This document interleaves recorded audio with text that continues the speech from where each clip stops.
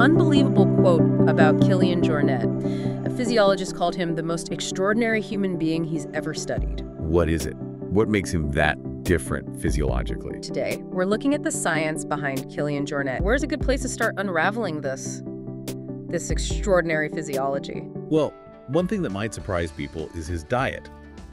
For a long time, a significant period, Kilian Jornet was actually vegetarian. Vegetarian, okay. That definitely goes against some of the traditional thinking for elite endurance athletes, right? The need for animal protein. It does. And the physiologist mentioned, his earlier diet was more typical, maybe pasta, pizza. The change could be down to just better understanding or maybe access to different foods. And critically, Jornet was apparently really open to the science, willing to follow recommendations. That's key. It came up during this huge project called the Alpine Connection. You're talking 19 days straight, traversing the Alps, hitting loads of 4,000-meter peaks. It worked out to something like 250 to 300 hours of physical activity. Just intense. Okay, and the diet during that? Here's the kicker. 0 animal protein for the entire 19 days. None. Seriously? And what happened? Did he waste away? Nope. No weight loss. And maybe just as importantly, no gut issues, no health problems reported. That's genuinely startling. It really makes you rethink things, doesn't it? It suggests pretty strongly that a well-managed plant-based diet can support even that kind of extreme output, which kind of naturally leads us to his gut, his microbiota. The gut microbiome.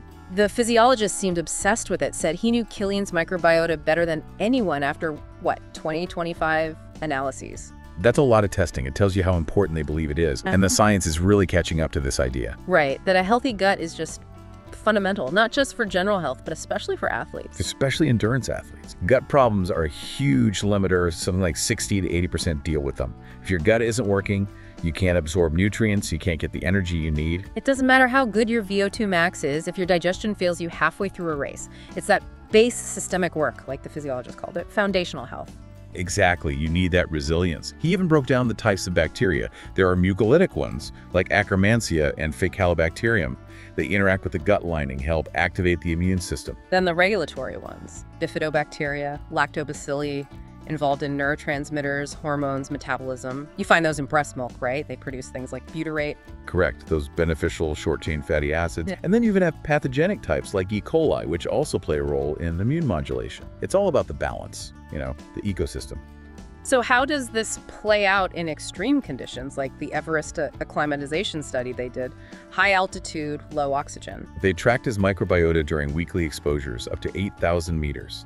Altitude sickness often involves nasty gut issues, diarrhea, dehydration, can't keep food down. It's a real problem up there. And what did they find in his gut during that stress? This was fascinating. In the 3rd week, just before a summit push, when he also had some kind of virus and diarrhea, one specific pathogenic bacteria species spiked by 2,800%. Huge increase. Now, the question is, did the extreme environment cause that overgrowth, or was there maybe a slight imbalance already that made him more susceptible under stress? But either way, it just hammers home how central the microbiota is to getting sick, to adapting to your whole metabolism. Absolutely. And speaking of metabolism, let's talk lactate.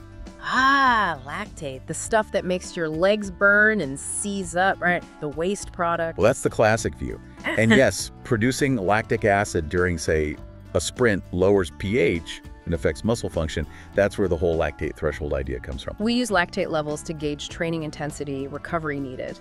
That's standard practice. It is. But the new thinking, the really revolutionary part, is that lactate isn't just waste. It's actually a signaling molecule, and it's fuel. Fuel? For what? For other cells, especially slow-twitch muscle fibers. And get this, for certain gut bacteria too, like the lactobacillus and bifidobacteria we mentioned. The gut bacteria eat lactate. Some of them do, and they turn it into butyrate, which, as we said, is an energy source itself, provides maybe 20% of our energy from those short-chain fatty acids.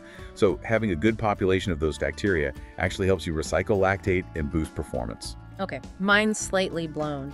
Is there data on Kilian showing this in action? Oh yeah, UTMB 2022, Ultra Trail du Mont Blanc, at kilometer 150. That's after like 17 hours of running. His blood lactate measured 19.9 millimoles per liter. 19.9. Isn't that what you'd see in a sprinter collapsing after a 400-meter race? It's an insanely high level for that duration. But what did Kilian do? He launched an attack, broke away, and won the race. He used it. His body didn't see it as poison, it saw it as fuel. Precisely. It points to this incredible metabolic flexibility. It's not just about carbo loading, it's the ability to efficiently use everything: glycogen, fats, lactate, even ketone body. Ketones too, while taking in carbs and producing lactate. Apparently so. The physiologist mentioned his blood work showing high cholesterol, high triglycerides, and ketones present alongside that massive lactate level. He was tapping into multiple pathways simultaneously. That's next level. And then he recovers and runs another intense race soon after. A fast uphill race like Sierre and all in just 3 hours. It shows that this flexibility isn't just a race day trick, it's built from that fundamental base systemic level, including, importantly, that healthy gut microbiota we talked about. So going back to the Alpine Connection project, did they look at his microbiota during that 19-day no animal protein effort? They did, analyzed fecal and oral samples, and the results were, again, pretty remarkable. Significantly higher levels, like 5 to 10 times higher than the average person of those butyrate-producing bacteria and other beneficial fermentative types. And incredible diversity overall. Plus, they found higher levels of what you might call ancestral bacteria, like Microbiota. These are linked to fermenting fiber, but they're often reduced in modern Western populations because our diets have changed, lost diversity. It paints a picture of a really robust, resilient gut ecosystem. It does. And it also serves as a warning, maybe, how modern diets, antibiotics, they can really knock back beneficial bacteria like bifidobacteria. And once they're depleted, it's hard for them to get reestablished because other bacteria have taken over that niche, like biofilm in a pipe. Yeah, the established ecosystem resists change. It makes you cautious about, say, super specialized race diets if they come at the cost of long-term gut health. That's a key point. You don't want to sacrifice that foundation. So this metabolic flexibility, it's not just about going full keto then. How does he seem to achieve it? Doesn't seem to be strict keto, no. It's more about applying the right kind of stress, the right stimuli at the right time. Things like fasted training could play a role, or strategically delaying when you eat after a workout. You're basically tapping into that physiological state created by the exercise to enhance adaptation, forcing the body to get better at using stored fuel. Fasting, heat, hypoxia, supplements. It depends on the context. Absolutely. And you have to be careful. For example, we know intense endurance exercise itself can temporarily increase gut permeability, leaky gut, essentially. Oh, right. Now, combine that exercise-induced leakiness with slugging down ultra-processed sugary gels full of additives during a long race. That could be a bit of a perfect storm for gut problems. You hear about that all the time, the dilemma of needing fuel, but the fuel causing distress. Exactly. So the approach seems to be about training the gut, training the body with difficulties, as the physiologist put it, using nutritional strategies in training, not just saving them for race day. Making the body more efficient so it's less reliant on constant external fueling. Kilian apparently often trains fasted, which likely contributes to this efficiency. And during UTMB, his strategy wasn't just slamming simple carbs. What else was he using? It included lipids, fats, and also lower glycemic, more fermentable carbs during the less intense parts of the race. To feed the microbiota. Seems like it. Yeah. Support the gut bacteria, maybe encourage that endogenous glucose production via the short-chain fatty acids they produce. It's a slower, more sustainable energy release. Interesting. Did they mention things like MCT oil during races? Apparently not during races. Maybe sometimes in recovery, combined with anti-inflammatory foods.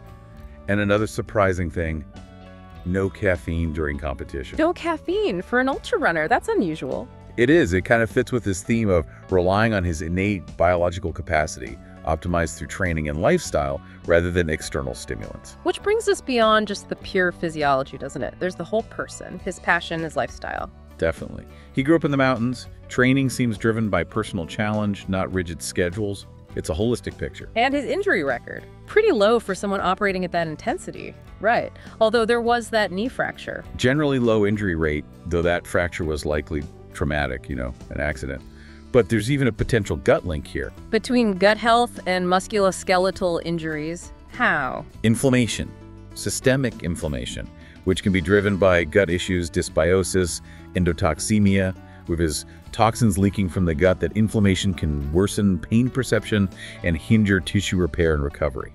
So a troubled gut could make you more prone to injury or slower to heal. All disease begins in the gut. Modern science is adding layers to that, understanding the gut immune axis. So if you're treating an injury or just optimizing training, you really need to consider gut health as part of the picture. It seems increasingly vital. Think about when you're sick, you naturally lose your appetite, right? That might be the body trying to reduce the load on the gut. Maybe you limit that permeability and toxin leakage. Whereas our habit is often to force ourselves to eat, maybe making things worse. Okay, so wrapping this up, Kilian Jornet. His incredible physiology seems to be this potent mix of things. Super efficient lactate use, like turning waste into high-octane fuel.